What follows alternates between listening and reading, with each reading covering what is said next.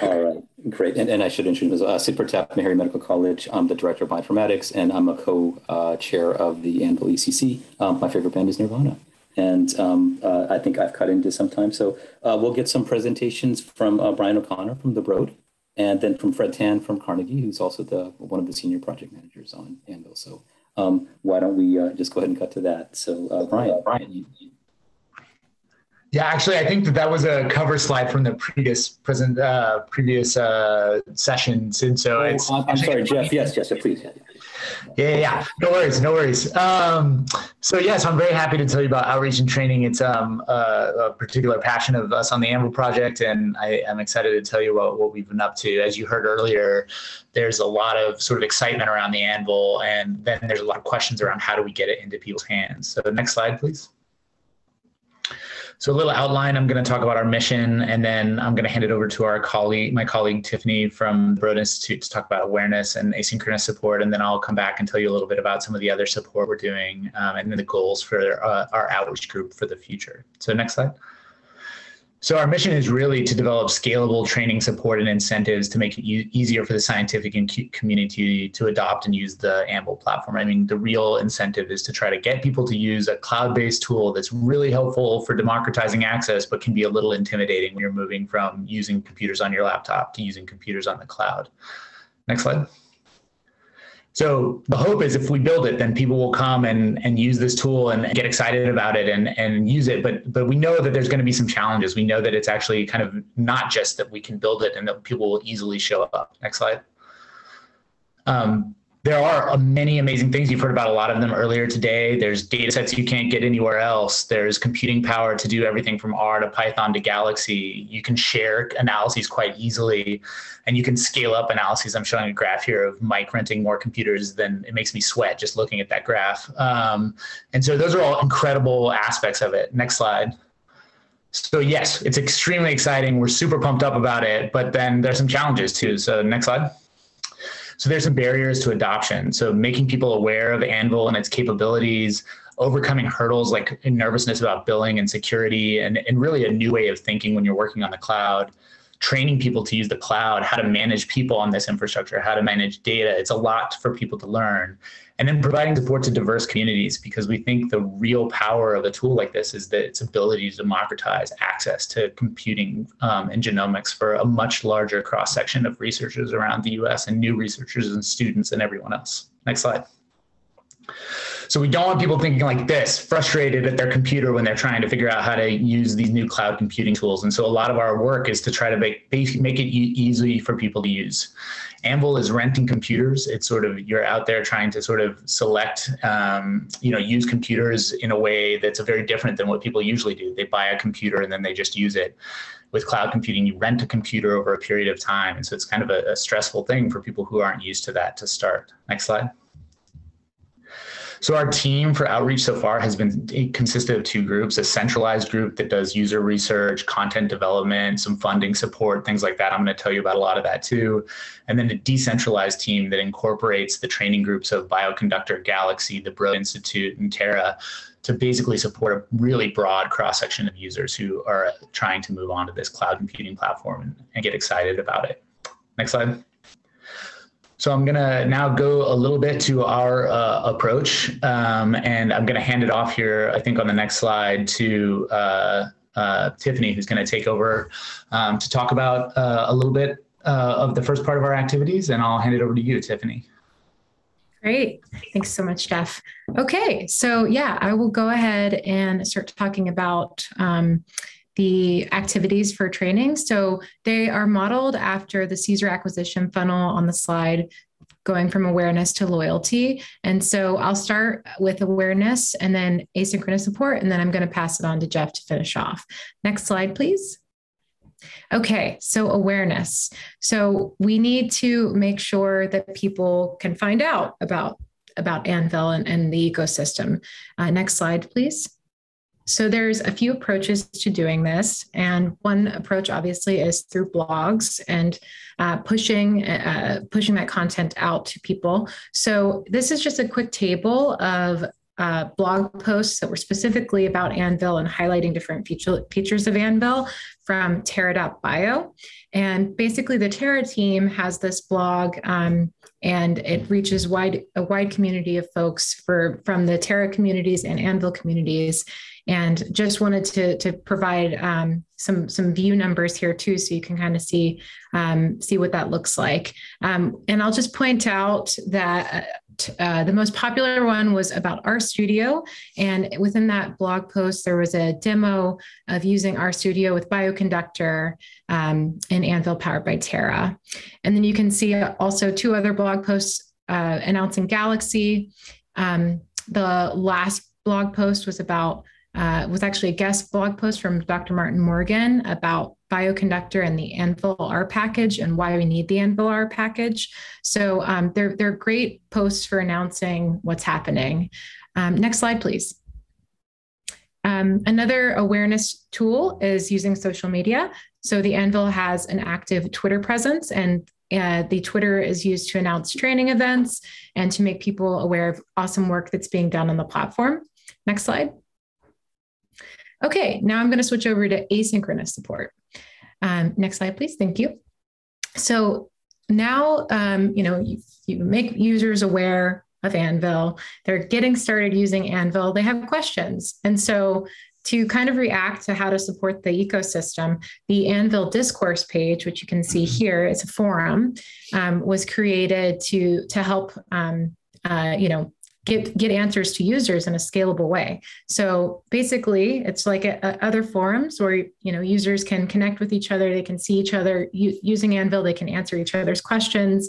And the idea here is to help scale support with a small team. Next slide, please. So there's also actually, when you're using AnVIL powered by Terra, there's also other channels that you can use too for help. There's an in-app widget that you can use to contact us module, essentially, where you can send, questions about the workspace you're working on right there and a screenshot.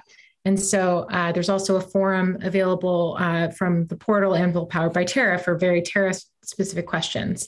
And there's also email if people are shy and don't want to post their questions publicly. The next slide, please. Okay, so we just talked about kind of how people can get support, but also asynchronous support means, people want to onboard, self-service. They don't want to have to necessarily talk to somebody to learn how to do something.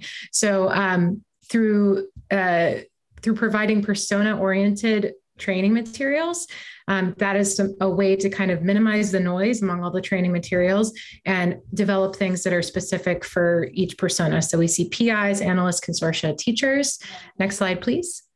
And one really great example of a persona-driven pieces of documentation you can see here are the budget justification templates and the AnVIL cost estimator. So those are made available in the investigators section, and investigators can adapt these materials. And actually, people really like them, and the NIH cloud platforms are interested in making these more accessible as well. And Jeff is going to actually talk more about the AnVIL Getting Started Guide 1.0 and some other upcoming materials that are getting planned for self-service. So with that, I will, next slide, pass it on to Jeff. Awesome, great, thanks very much. Yep. Next slide. So we have been developing an educational technology platform for a while at Johns Hopkins, in part supported by AnVIL, that basically allows us to create open source content in the same way that you do sort of agile software development, and then publish it in multiple places on the web and through various different massive online open course platforms, so that we get the maximum impact for the course content that we develop for asynchronous learning. Next slide, please. So we started off by developing an AnVIL Getting Started Guide 1.0. It's available right now at this URL. It's also being integrated into the portal with collaboration with the portal team that basically helps people get started in all the hard stuff, getting your billing account set up, how to work with workspaces and share data and things like that. So it's a really exciting resource that's really targeted to specific users and their personas, so that they can figure out how to get up to speed and get started as quickly as possible. Next slide, please. So then we also have been providing synchronous support. Next slide. We've supported a large number of events. This has been, despite our relatively small, like centralized team, we have a pretty big and distributed, decentralized outreach group. And so we presented at a wide variety of conferences and events and provided synchronous sort of activities so that people can participate, including the Magic Jamboree, which we hosted, which was really successful and had a number of consortium members participate. We have a bunch of events planned for the upcoming year as well. So we're really exciting to get really interactive with people. Next slide. We also have AnVIL office hours, which we've initiated, which basically gives people an opportunity to show up and talk to the AnVIL outreach team directly, ask their questions, get them responded to with a bunch of experts on a Zoom call all at once. So it's a lot more quick and easy response if you're sort of a little nervous about asynchronous sort of support. So this is a great opportunity, and we're highlighting it on help.anvilproject.org, which is the community that we've been building to try to get people excited about AnVIL. And so you can, if you sort of go to that website, you'll be able to find out when we announce these AnVIL office hours. Next slide. And we also give some tailored support to very specific communities in order to try to build bridges and sort of support a more democratic access to cloud computing. So one of those is through this AC2 program. The AC2 program is a cloud computing credits program that's been administered by the outreach team with some external reviewers who have provided a lot of assistance. And they selected a number of pilot projects that got cloud credits so that they could get onto the AnVIL and not have to put their own credit card down and could actually start trying it out and doing some really cool science. These are some of the examples of the projects, but that program is scheduled to sort of scale up and provide us more opportunities to get people onto the platform. Since billing is usually one of the sort of big barriers for people joining onto a cloud platform, this is a cool way to sort of move people onto the platform without having to worry about that sort of stress. And we plan to think of creative ways to support that going forward. Next slide. We also have been working with this genomic data science community network, which you've heard a little bit about. This is something that we're really excited about. This is, I think, really illustrates in a real way the power of something like the AnVIL. We have a number of colleagues and collaborators at institutions all over the US who are outstanding scientists and biologists and computer scientists who we're working with to develop curricula from them, developed by them, that we can share and support students as they grow genomic data science at a variety of institutions, not just the Hopkins and the Broads of the world. And so it's really exciting to see what's going on with that. Next slide, please. So that has had its kickoff meeting and its first symposium, and we're working on the second symposium now, and it's been a super high energy event. So there's some people on call here today that are participating in that, and it's just been super fun, just a really great group of people. Next slide. Oops, is it advancing for other people? Okay, and then we're doing user research. Next slide. So we're collecting data and analyzing the data about who's using the AnVIL on AnVIL. And so that's kind of a meta approach to user research, but it's giving us opportunities to discover what are the different ways that tools are being used and how to support them. Next slide. And we're also doing what we call deep pilots, which is working individually with individual researchers and educators to figure out what are their pain points as they try the platform out. What are the things that are stressing them out? What are the things that make it easy or hard for them to use the platform, and collecting data on that qualitatively. Next slide. And so our goal in the future going forward is to build a big, happy, diverse, vibrant AnVIL user community that helps each other out, supports each other through help.anvil.project.org, and also can use the platform to do a whole host of things that you couldn't do before. Next slide. And so just looking a little bit towards the future, we're trying to think of how do we actually develop this sort of community of people. We've built this incredible resource. It's still getting developed as it goes forward. So we're thinking about how do we scale up our asynchronous support? How do we scale up our synchronous deep training efforts? How do we continue to develop content and tools that can support platform changes? The platform changes over time. And so, we need to be able to adapt our resources, our training resources, to an adapting platform, which is obviously a big challenge. And so that's something we're thinking a lot about with our EdTech platform. And then build the AnVIL community through GESCN, through our outreaches to clinical collaborations and working groups, through AnVIL discourse, and through bringing these different communities together, the Galaxy community, the bioconductor community, the Terra community. And then really one of the things that we're most excited about for the future is to really leverage our user research, the things we're identifying that are pain points with the platform, and really feed that back in to improving the process for people, the user experience for people as they adapt this platform. You know, it's an incredible tool. It has a lot of power to it. It's really an amazing accomplishment, what we've built. But if we can't make it really easy for users to use, to adopt and to use and to be supported on, then it will be a real challenge to get for people, and people will be frustrated as they get on. So we're really excited about trying to find ways to leverage the things that we're learning from our users to improve the platform. And with that, I think I will, I think we've done with our presentation. Looking forward to the discussion.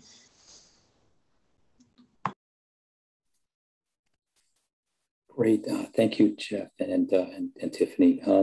I think we're actually a little bit ahead of time.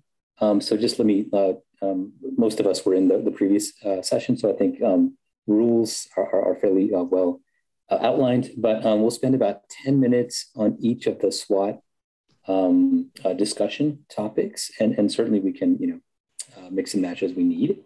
If you go ahead and just raise your hand, you know, as a primary, and then everyone has the ability to unmute as well. So I think that said, we will probably just get into, you know, 10 minutes to do strengths, 10 for weaknesses, and so on. So I think we'll just open it up for that, unless, Chris, there's anything else to do before we get into SWOT.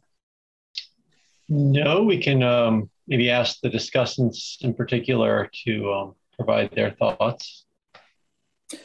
Great. And I apologize, did we miss any discussants previously, or some changes from before? If so, please, you know, let me know that.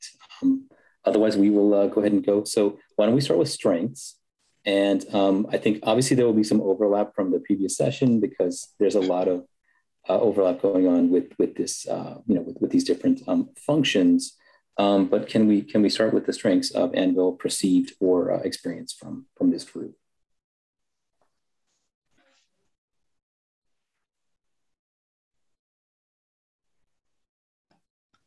Yeah, at risk of maybe. Oh. Go ahead, Andrew. Go ahead, and then we'll get to Bill. Very quickly, at risk of being repetitive, I was in a different group prior, and one of the big things that's rather obvious: you don't have to have big outlays of money.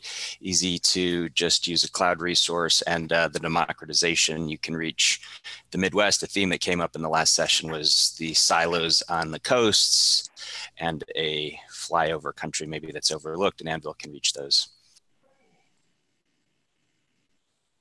Awesome. And by flyover country, like, you're being euphemistic, but I am. I grew up in St. Louis, and yeah, so that's me. Yeah. So, yeah, we're going to talk about that quite a bit. Bill, go ahead, please.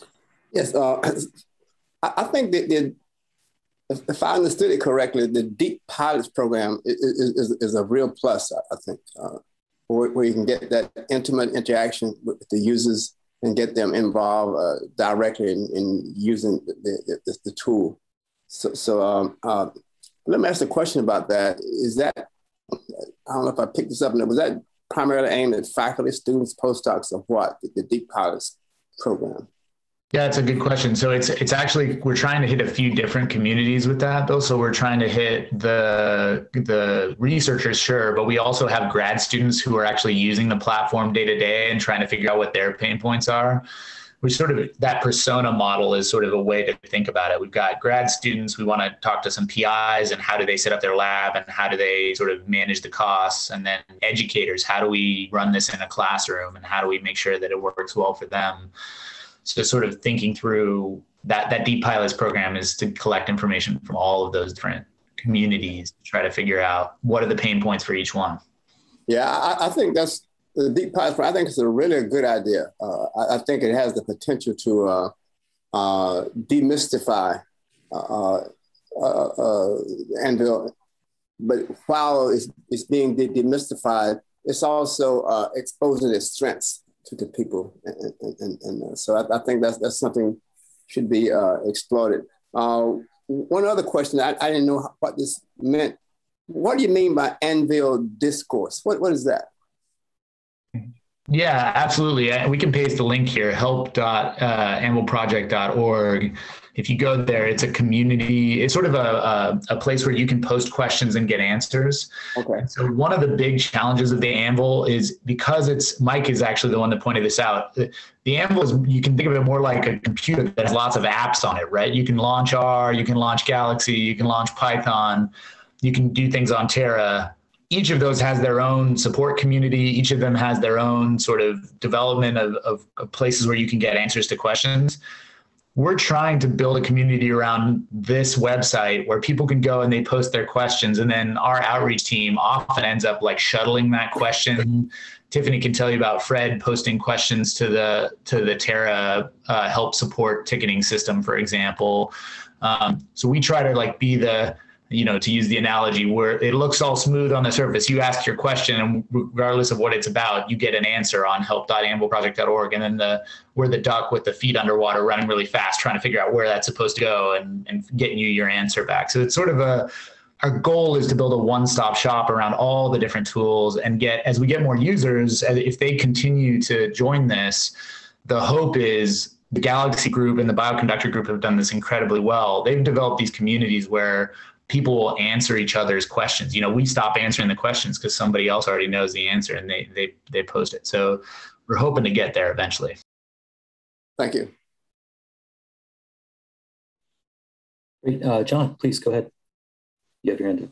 Yeah, hi. Again, as I said earlier, excuse me, I ran a virtual data science training program over the spring, and then Jeff and Mike, they were all there to support us. And then, it was a very successful program. We had an average of over 70 participating each week. And then, of course, the AnVIL team exposed the participants to the various tools that they had. And then another strand that I see is they also gave all the participants credit to be able to use the resource. I don't know if they did that to only us, if they do it to everyone, but I think that is a great strength to expose students and researchers to AnVIL. Great, and I just want to be sure, like we parking lot that discussion about the credits, because that'll also pretty much figure into the weaknesses. Not the fact that that's available, but well, if you get it for free, then that's a strength. Yeah. Now, of course, if you are paying for it, then that would be a weakness. That's why I said if they did it for us or they do it for everyone. Yeah. We'll have a discussion of costs in later sections for sure. All right. Good point. I did ask a question, John, to you. Like, so what you worked on with Jeff and Mike, is that part of Howard's program?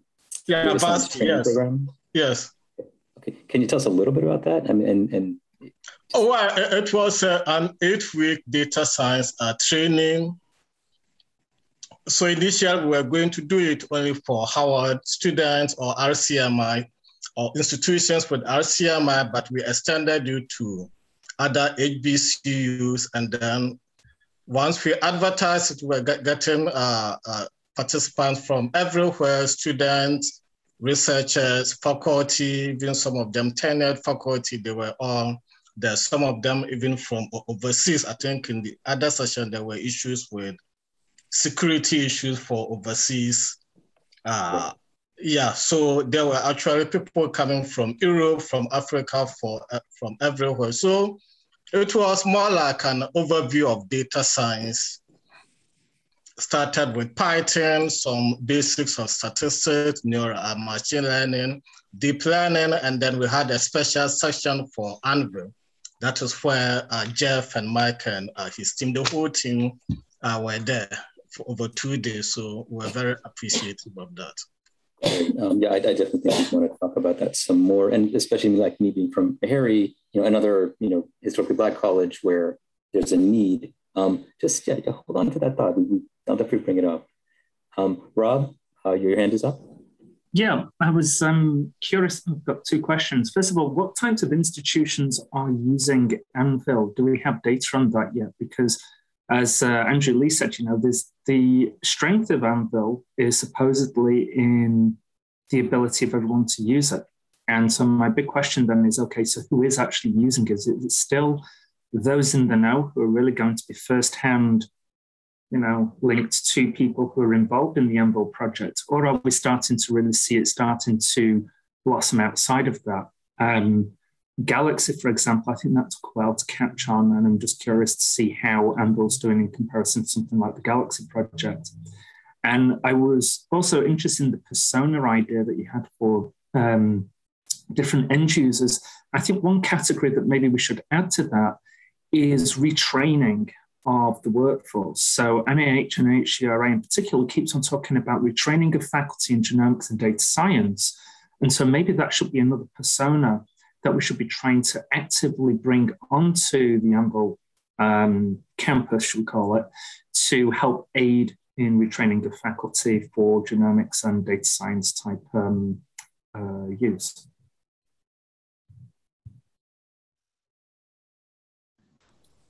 Yeah, I think one of the things we hope with the persona framework is that we can identify new personas. I think the retraining one is a brilliant sort of suggestion. And so the question is, how do we distinguish the retraining? What would we do different if we're retraining somebody versus if we're training somebody from scratch? And so I think that that's a cool idea, and we'd have to think how to do it, but I think it's a good one.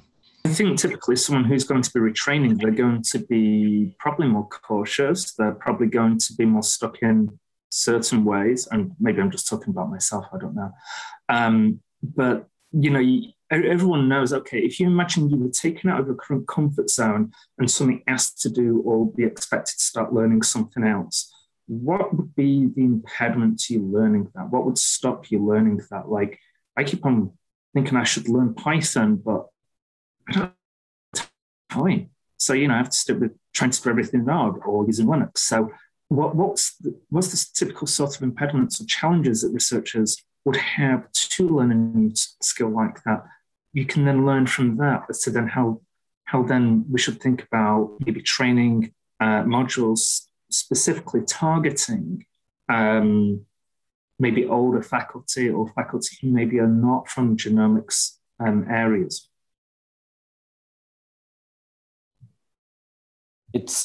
This is related, I guess, to the retraining, but one of the things I'm seeing more and more in new faculty postings is the request, especially at teaching universities, to be implementing things like cures, where you're bringing research into the classroom. And I think that's one of the things that we've been talking about a lot as groups, both in the GDS and internally, is just how can we bring this kind of research to those kinds of institutions? And I think one strategy is targeting the faculty, because if the faculty don't actually know how to do the research, then it's hard for them to advise and mentor the students. So I think exactly, you know, in line with what you're saying, Robert, about the retraining, I think it's just getting people accustomed to speaking the language, to finding the collaborations and doing the research, you know, on a platform like AnVIL. So, I think that retraining and that, or even just, you know, the first time training, you know, is a very good point. Andrew looks like the physical hand up. Just to quickly add that one of the notes I was making in preparation for this was, as much as we're talking about modules where students are going to get their hands wet and get in, I was struck, to riff off Fred's point, which is maybe we need a tour of somebody using AnVIL. How do you go from recruiting patients to then collecting data, to crunching numbers, to seeing everything come up in the cloud? Because that way it would naturally then maybe fit for retraining of faculty, and also just as an introduction even to students about what does this actually do when you go from beginning to end.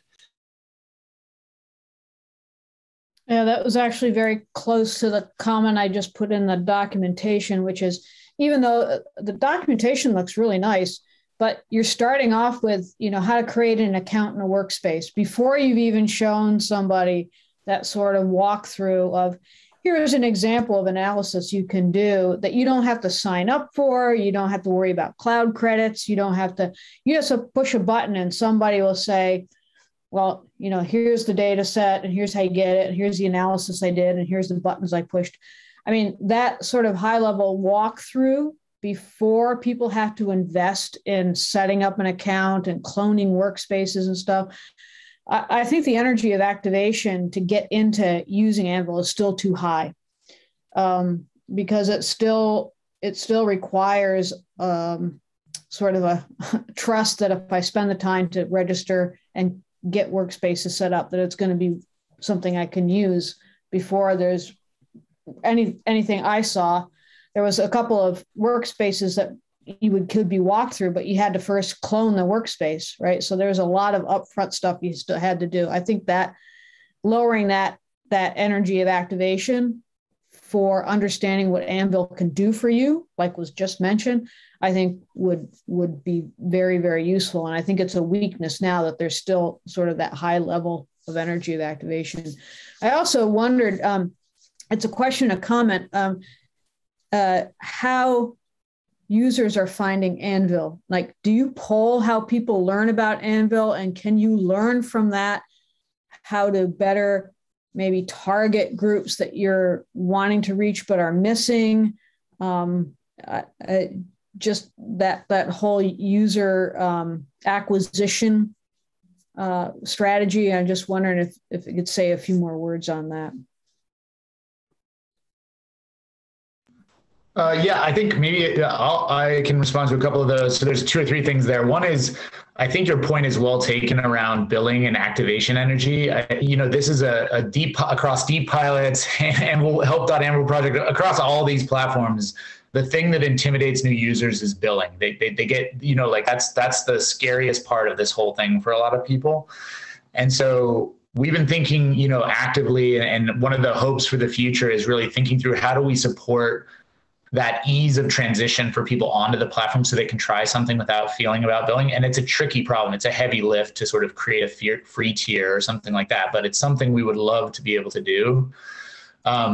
Because, just thinking back to the model that Tiffany showed of sort of user acquisition, a choke point for us is really around getting your credit card in there and stuff like that. There are examples, as Mike linked to one, of different walkthroughs, and we can show people features, workspaces. But unfortunately, at the moment, if you want to start doing stuff on AnVIL yourself, the very first step has to be you got to get your credit card in there. And we all know that that's a huge barrier to access. And so that's a infrastructure problem that outreach can only do so much to overcome. But we agree that is a key barrier we need to get people over the hump. Well, let me just say that when Galaxy was first coming out, one of the reasons that I started using Galaxy is because you could go to the site and you could click on this 5-minute video, and Anton basically walked you through, here's how you do an RNA-seq analysis. Like, you didn't have to do anything. All you had to do is watch him create the workflow, get the data in, push the button, and then watch the results come in. And just that simple 5-minute, like, here's how it works. I immediately set up an account for that, but I didn't have to go through any of that because there was this nice nugget of walkthrough about how to do a very specific analysis that met my needs. And so I was able to jump right in. I don't see that in the current AnVIL book, Getting Started book. It's like introduction and then what does it cost? And I think that's that. If there was something there that was more, look, here's before you think about signing up or paying money, here's some examples of what it can actually do for you. Start with that rather than start with what does it cost. I think we've moved into the weaknesses and even threats portion of the slide, but great. Saurav, yeah, please. Yeah, so I was going to say that since we were talking about strength, the AnVIL documentation is very nice, but I agree to all of the people I had in my notes for that too, that I think it would be really helpful if instead of that much documentation, if we have short videos. So like the previous speaker mentioned about Galaxy, I would also like to mention about a software that I use frequently, which is IPA, Ingenuity Pathway Analysis. So if you don't need to subscribe or do anything to look at what it does. So if you go to their website, they have multiple videos that you can go and learn, which gives you an idea of what you need it for and whether you need it actually, right? So which is what people would like to know before they register or do something else. And I think that would be very helpful. I think the point is well taken that we could throw we have several like really awesome video walkthroughs that we could put on the front page and put at the beginning of this book.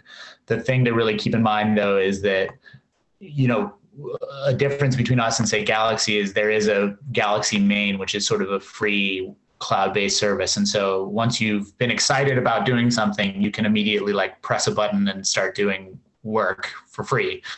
that currently isn't possible with AnVIL, and would take an engineering change to sort of make that happen. And I think it's something we should absolutely explore. And I'm with everybody on that. I would love to see that, but it's sort of something that's hard for us to do as the outreach team. So Jeff, that is why I mentioned about IPA. IPA is a very expensive software, like registration, $12,000, $13,000 per year. But you can go to the website and see like multiple videos to find out what it actually does and whether it would help you or not, even before you do anything. So that's the reason I mentioned that. Lots of hands. Just because I think this was being communicated in the Zoom chat, but the getting started guide, I think, hits at the people who have been convinced already that they want to start using the platform. And so it's trying to walk you through those step-by-steps. This is part of the larger outreach material. And if you go to the actual portal, we do have 3 videos that do highlight use cases, highlighting on variant calling using GATK, doing GWAS analysis, and getting into what goes into EQTL analysis. So I think one point that's well taken is that we are continually trying to find the proper way to organize this material so that it's easier for people to understand. But these are definitely all great comments that we need to try and make sure that the message is getting across clearly. So places that you have for suggestions on redesigns are very welcome there. And Fred, it might be interesting to know who is asking these questions. Something coming from Saurabh would given that he's you're at UTEP, right? Saurabh, right? Okay, yeah, at University of Texas El Paso, right? That might be a very different question, or it might be a very different answer from you than someone who's from somewhere else. Levi, sorry, you've had your hand up for a while, please. Levi, go ahead.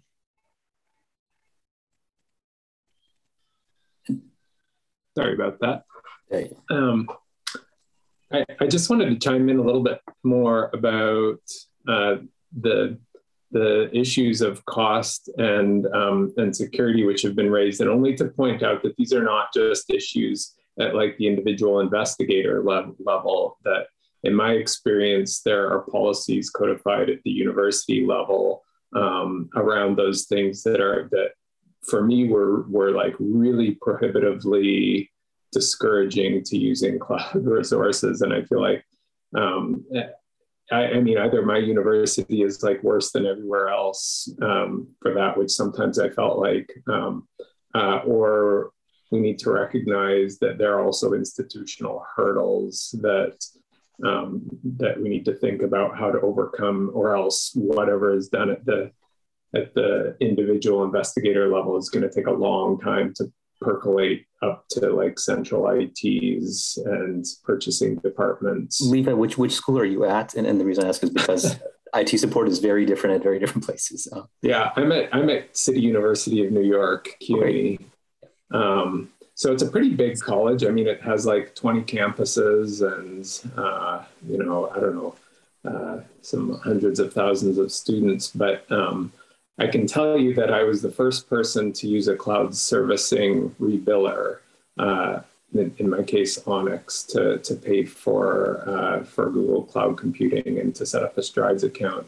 And I know that because I had to broker negotiations between the Office of Legal Counsel and Onyx in order to get a contract that both sides could agree on so that I could use a third party rebiller. It was not easy. And I also had to fill out security review forms where I had to pretend that I knew what kind of encryption AnVIL used and what kind of authorization system it used. And still in the end, I think I got away with that part because I said, well, I'm using publicly available data. I'm not using any,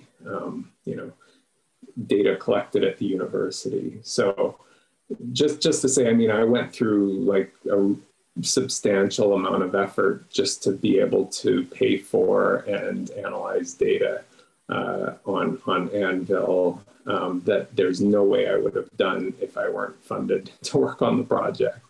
And it'll be easier now for anyone else at CUNY who does it. And I imagine at the larger universities, it's already been done, but there's going to be a long tail of places where it's just, I mean, I think there are policies that are meant to actively discourage faculty from using cloud computing. Yeah, and just to chime in on Andrew Lee's comment in the text, I wonder if Levi's problem would be similarly encountered in other public institutions. Yes, and private institutions as well. It's not just so. Yeah. Just to chime in there, that we had the same problem at Johns Hopkins, frankly, with some of these things, which is sort of embarrassing to say. But one of the things that we've thought about on our end, and I'm curious what the group thinks about this, is templated documents. You know, everybody's going to have to do what Levi did at some level if they want to use cloud. I think, unfortunately, that's sort of like, and Titus and other people, you know, lots of people have mentioned this. Are there things that we could create security documents, templates around what the AnVIL is? You know, like, is there a packet that we could give to faculty that would make it easier for them to broker those deals? You know, I don't think we can eliminate that step for universities. I just don't see that happening, but I wonder if we can make it easier. Jeff, if I may come in briefly, I'm sorry if there's a video lag or a text lag. I'm halfway across the planet. But this particular problem right now is actually something that's being acknowledged at the NIH-wide level, and not just with AnVIL or not just with our institute, but with NIH as a whole through the Office of Data Science Strategy. I mean, imagine if Johns Hopkins or SCUNY or UC Davis is having a problem getting a credit card to use the cloud. Let's consider the smaller places that are part of the GDSCN. Let's consider the places we haven't even reached out to yet. So really, I think part of the entropy that Carol and others mentioned is not just scientific, but also administrative. And here at NIH, we are giving lots of thought to how to work with purchasing agents or administrative officers to enable them to let the scientists or the researchers or the postdocs at their institutions use the cloud. So this is something we are taking very seriously. It's still early days yet, but there's a lot of conversations at NIH shaping up around this topic. We're going to categorize that one as an opportunity, sure, Joe? Is that a fair right way to now? say it? Frankly, as the program person, I'm going to insist that my categorization not be taken as the one, but I see it as a weakness, frankly, and an opportunity, but maybe a weakness and an opportunity at the same time. Definitely not a strength. Seems like there's a definite opportunity here for AnVIL to do something to help researchers at institutions negotiate these challenges. And talk in the chat is about boilerplate documents, but I think maybe it'll take more than that. I think if we're relying on documents going back and forth between legal, there's going to be severe delays, and that will impact projects. And maybe what we actually need is like a security officer who's part of the AnVIL program who can actually assist and help researchers with these sorts of issues at their institutions with the immediate access to those elements of security protocols, etc. That, I'm sorry, most researchers don't really know those things. So it seems like there's a definite opportunity there, or a need for a position there to assist with research. I think there's always going to be a sort of clash, conflicts of interest between institutions wanting to keep hold of data with the idea that maybe they can monetize it. We see this being a HBCU a lot, and the concept of open access, depending on who's paying for the data.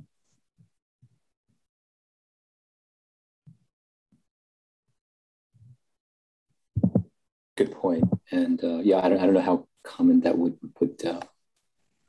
be at a different landscape, but in general, that sounds like it's an issue that we all have.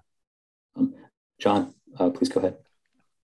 Yes, again, as I said, I ran this data science training workshop, and then one of the feedback or comment that we got from the students, some of them felt they were left out, that they were not advanced enough to participate in some of the sections. So my question is, this step-by-step getting started with AnVIL, does it have prerequisites, considering that some students or researchers may come from biology, computer science, mathematics, or statistics? So are they prerequisites for using AnVIL, especially for the self-service individuals?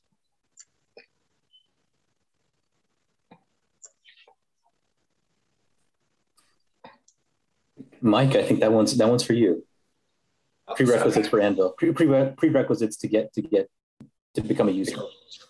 Jeff, why don't you jump in? I mean, I'm happy to do it. Yeah. So like the prerequisites in terms of the prerequisites at the university level, or the prerequisites for like a individual student or faculty member. I think, No, I would say for students or for anyone who wants to get started using AnVIL. Yeah, so I think that there's two kinds of prerequisites, right? There's sort of the sort of technical and bureaucratic prerequisites. Like at the moment, you kind of have to have somebody who's going to set you up on the system with a credit card and a billing account and all that kind of stuff. Assuming you have that, the prerequisites in terms of the ability to use it, it's the three biggest tools that I think I see students immediately trying to adopt would be Galaxy as a first point, because it tends to be a tool that gets used in early bioinformatics courses. Then R and Python, depending on, like most stats courses will kind of adopt an R model, and maybe computer science a little bit more of Python. I'm sort of being like, generalistic there, but there's sort of one of those three main tools, or kind of the main tools to be used.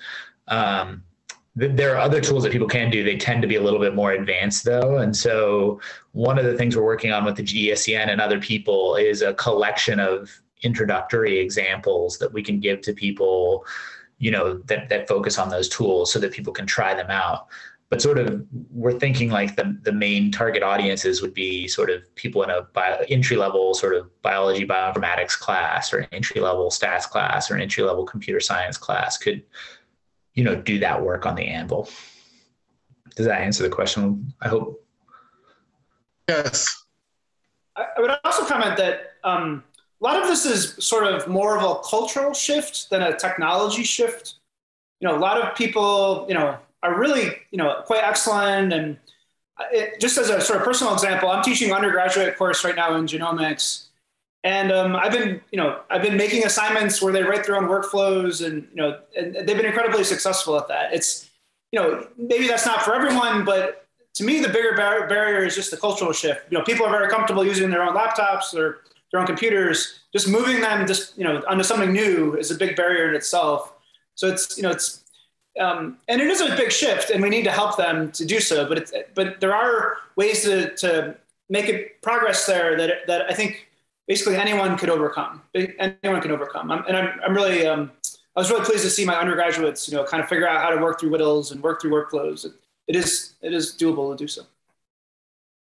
Yeah, it seems like kind of the user research could be done right on like testing out the onboarding materials with different people from different institutions with different backgrounds to see, where are people tripping up in the course at this point, or does this need to be explained a little bit differently and be expounded upon, because there's some assumption that we don't even see on how much knowledge somebody has coming in.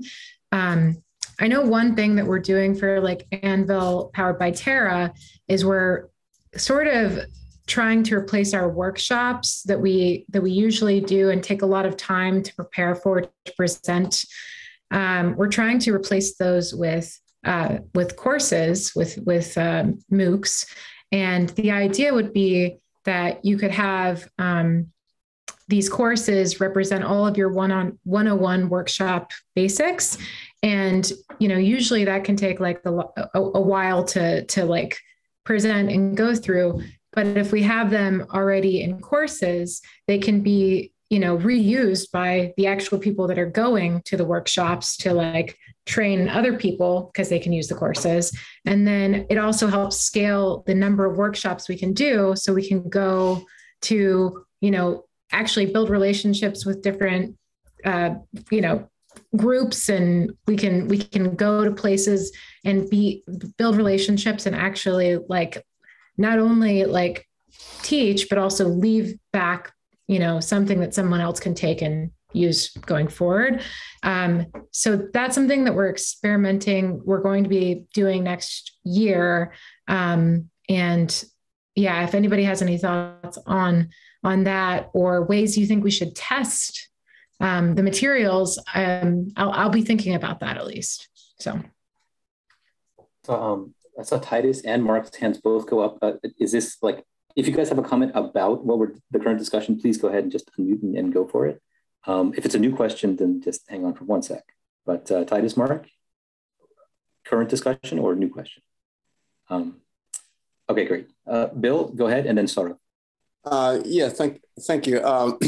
I guess as I've listened to the discussion, it seems like outreach is really taking two buckets. One is where you have people that already know about AnVIL, and outreach is taking on the role of making it easier for those folks to get involved and get engaged and using the tool that they already see value in and they know about already. And another bucket of outreach is really to people who may only have nominal knowledge of what AnVIL is and how it can be useful to their work or their research. So that, and to combine that, I really like the comments about reaching out to faculty, because I was thinking, I work at Howard University. So what does it take to get a sophomore biology student at Howard University interested in using AnVIL? And what does that process look like? What do you have to do to make that sophomore biology student at Howard say, I want to use AnVIL for my project, for my thesis, for my summer work? And I was thinking probably the best pathway may be through the faculty. For example, suppose you gave faculty instructional credits such that give them access to use AnVIL in their classes. And by giving them access to use AnVIL in their classes, then the sophomore biology student would one, get exposed to it. And that sophomore biology student would then see some of the aspects that he or she could use. And then it would kind of open up a window, a potential opportunity to get those students involved. Another aspect also, just because you're a PhD student or a postdoc, a graduate student or postdoc, it doesn't mean that you know all about AnVIL and know how to use it. And for example, suppose you are a graduate student or postdoc in an experimental lab doing wet chemistry, so to speak. But an aspect of your work could really be enhanced or benefited by some of the resources that AnVIL can provide. How do you get that person knowledgeable enough about AnVIL to say, that's a tool I need to use in my work? So are there ways to reach out to the undergraduate level and also to the graduate and postdoc level? I know there are different pathways, but to reach out to, for example, if there's a postdoc, if there's a graduate student working on a PhD in minor departments in biochemistry, that's traditionally a wet chemistry type work. So say they're studying mechanisms of diabetes. So is there a way that this student can understand that AnVIL is a way of understanding biochemical or genetic basis of disease processes? And that would turn on the lights, and maybe I can use it to understand the disease process that I'm studying. So those are two ways. I don't have real good suggestions on how to solve those, but I think solving those would broaden the footprint of access and interest in AnVIL.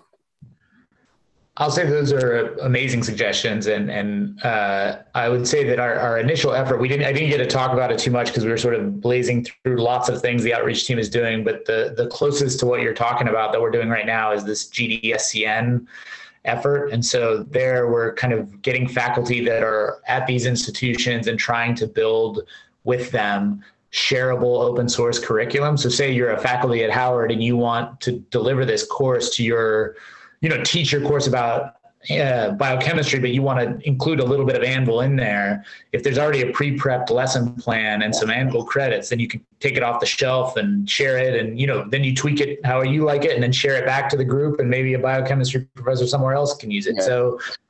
So we're just on the beginning of building those curriculum. We have our first example, which we can probably paste a link to here on Galaxy, using Galaxy like this. But our goal is to build more curriculum like that and then provide cloud credits. Again, the billing is always the place where it gets a little challenging, but we have some cloud credit programs that we could definitely use to support that kind of educational effort. So that's great. Lots of hands. Saurav, Titus, Mark, and Levi. I actually wanted to thank Mike for sharing the document for his undergraduate course. It was very helpful. As Mike knows, it is more probably related to GDSN. I teach both undergraduate and graduate bioinformatics, and a lot of tools are used in those programs. So I can easily incorporate AnVIL into those, and students can start using that if it is made. Feel free to reach out if you ever want to discuss more. Yeah, sure, Mike. We need to do this offline. I mean, I had shared my course document with you, probably syllabus before when Shujo had introduced, but then we can do this offline of this discussion. And really good participation. Are there any discussants who haven't had a chance to talk or write into the chat yet that would take this opportunity? Hope we've gotten to everybody. Yeah, sure. Titus, go ahead, please. Sid, as a strategy, you need to let the silence become uncomfortable if you want people who haven't spoken to speak up. Well, here we go. 15 seconds. I'm just kidding. I'm just kidding. I'm not kidding, but So we have I have lots of experience in my group and my various efforts with the various modalities of cloud sign up. We've been doing this for over a decade. We've been through this with Amazon and Google Compute. We now go through a progression. For example, we start with Binder, which offers a free RStudio server, no sign up, literally click a link, boom, it's there. And that's for up to 3-hour workshops. We use Amazon classes. We use Amazon Web Services IAM for like 3-hour-ish things where we can create accounts and delete them easily and assume the billing responsibilities, no credit card needed. SSH key is sometimes needed, which can be a problem. And then we support group accounts and individual sign up for more than 3-hour, week-long, 2-week-long, and longer. And the thing is, you want all of these working, right? Because they legitimize peripheral engagement and provide a pathway while providing a pathway to increased engagement. And the cool thing, and I think this fits for AnVIL as well, transitioning between them isn't actually that hard, right? You have RStudio across all of them. You have the command line across all of them. And so it's actually a great learning experience for the user. They get, oh, I can do something in RStudio. Oh, and now I can log into an account and have a persistent RStudio for a bit. Yay. And then, oh, now I can log out and log back in a week later and it's all still there. The challenge right now seems to be that AnVIL doesn't support many of those modes of engagement around new accounts and so on. And that sounds like something that this group, the training group, would like to see, but that isn't supported on the infrastructure side. So I just want to make clear that that's both an opportunity and a threat.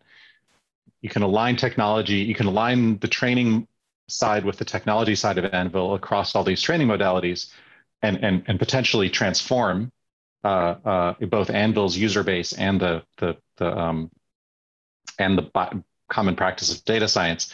The threat is that if this doesn't happen, and then if you don't have that alignment where you can do easy and cheap sign up, then that transformation may not occur. This also ties into this other thing that I think I threw into both the threat and the opportunity side, which is the sort of threat that AnVIL becomes a dead end.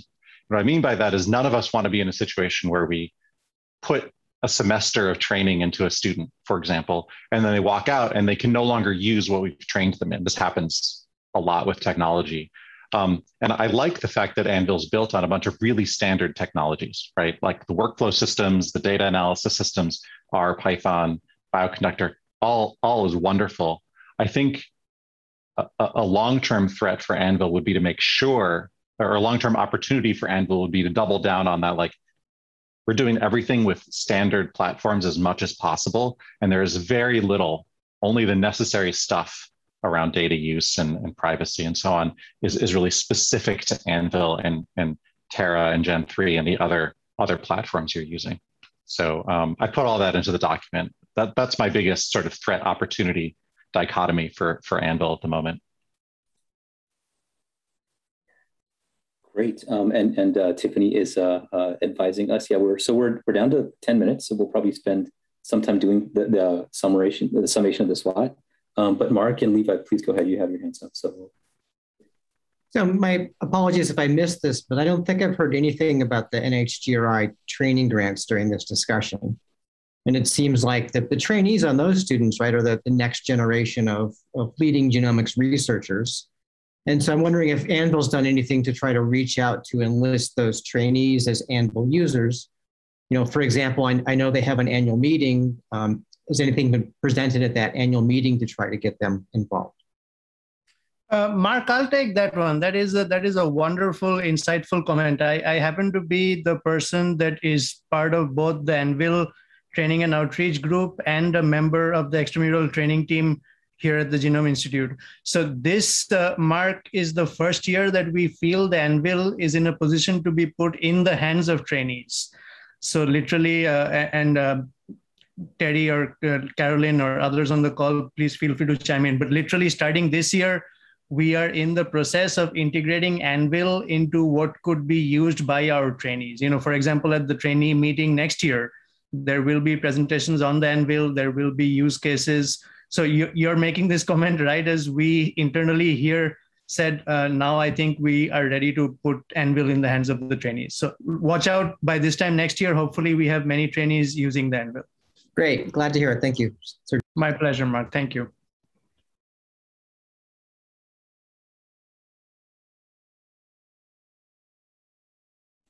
And it helps if I unmute. Last comment from Levi, and then we'll move on to filling out our SWOT. I just wanted to respond to Bill's comment about getting students using AnVIL and say that thanks to this Deep Pilots program from the outreach team, I'm doing that with my class this fall, and they're not advanced computational students, they're epidemiology and biostatistics students, but they need to use RStudio for their analysis. And I think it's been really successful. I've had high uptake of it and really no complaints at all about it. And I've had more and more students start using it as the semester goes on, just because as soon as they have some problem on their laptop, I say, well, use AnVIL then. You know, I think it's not that hard to do, and I'm working on trying to make an easy set of instructions for other professors to follow. But the big thing is there just being some money to put on a workspace so that all students have to do is sign up and give me the email address they used to sign up, and then they're a member of the workspace, and it tells them how to get started. These are all really, really useful comments. I think why don't we switch over to Chris, if you can put up the SWOT, if you're ready for that, and we'll just kind of decide as a group if we need to change anything. Great, we'll go there. Yes, just a second here. Yeah. There have also been really helpful thoughts going in the notes document, so I was not able to pull all of those in yet. Is that sharing? Yes, I see your slides. Okay. Is that legible? Yes. Oops. It was. Okay, do you want me to just kind of run through some of what is captured and then we can see what's missing? Or yeah, and if we have something is lost in translation, please anybody chime in, and you don't have to raise your hand. Just yeah. So kind of the low activation energy relative to purchasing computing resources was one of the strengths. The ability to really get more geographic diversity of users. Heard a number of people commending the deep pilots and other sort of forms of direct engagement in the new user credits. Also the documentation and the forums. Are there other things that we're missing here? I would just add in the quality of just engaged participants, to see so many people coming back for different meetings and being engaged in all the other outreach events. So supportive network, supportive, engaged participants. Should we qualify more about the credits for new users? Because that's not, I was just thinking that's, is this referring to the program, the new program? Oh, provided by Google. Okay. Yeah. Got it. Thanks. Okay. I would add like AC2 to that comment, right?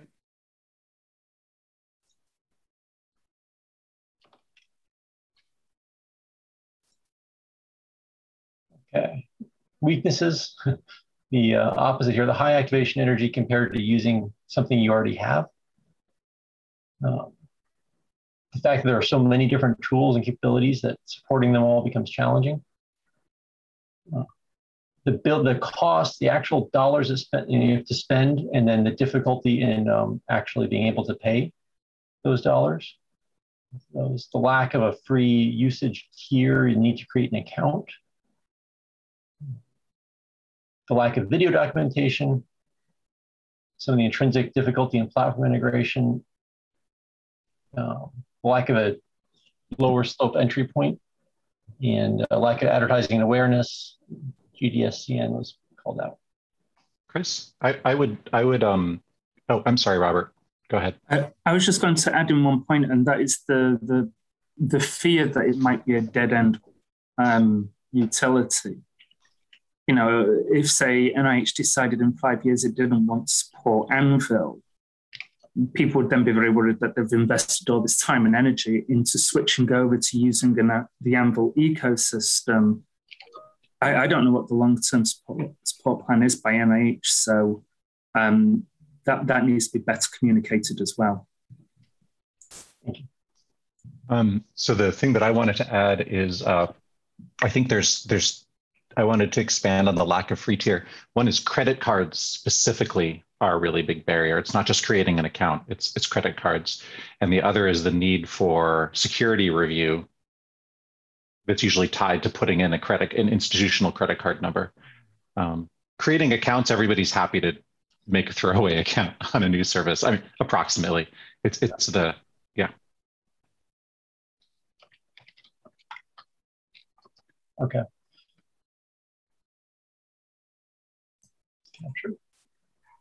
The opportunities, heard a lot about retraining faculty in data science and AnVIL potentially being a place for that, but also recognizing their specific perspectives. Just that everyone's encountering these barriers to using the cloud, and maybe AnVIL can help provide some materials that are standard and just awareness, normalizing all this. Opportunity to kind of conduct research on how people are discovering and using AnVIL. The opportunity to normalize the use of the cloud for the next generation of researchers.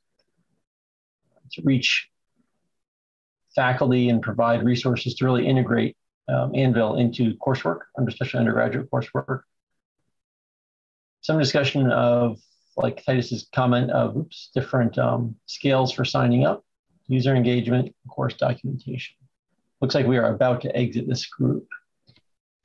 There's retraining, opportunities for retraining current workforce was really strong in my view, my memory.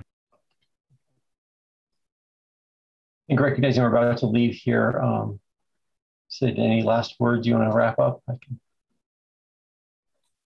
No, I think this is awesome. We'll see you guys back in the main session, and this is really helpful. Looking forward to hearing from this group again in the future. Thanks everyone for the comments in the Google Doc. You can keep them coming briefly after this. Thanks everyone. Thank you.